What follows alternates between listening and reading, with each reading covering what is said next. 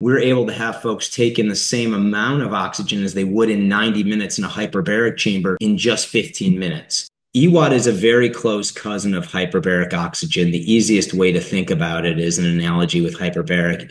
In hyperbaric oxygen, we're laying in a tube and they're pressurizing that tube and also adding near pure oxygen. And so that pressure forces more oxygen through our lung membrane and into our blood, where it's able to circulate into our body. In EWOT, what we're doing, instead of having the oxygen pushed with pressure, we're using cardiovascular exercise to pull it through. What happens when we all exercise is our body immediately recognizes that we're about to go into an oxygen starvation mode. It says, hey, I don't have enough oxygen to produce the energy to continue this cardiovascular exercise. So we have all these compensatory changes that naturally happen. You start breathing more deeply and more quickly. The membrane of your lung actually thins out to allow more oxygen to pass through. And then, of course, you have what's called vasodilation, which is your blood vessels get larger to carry more blood. And so all of these changes of our body, these physiological changes that allow more oxygen to get through,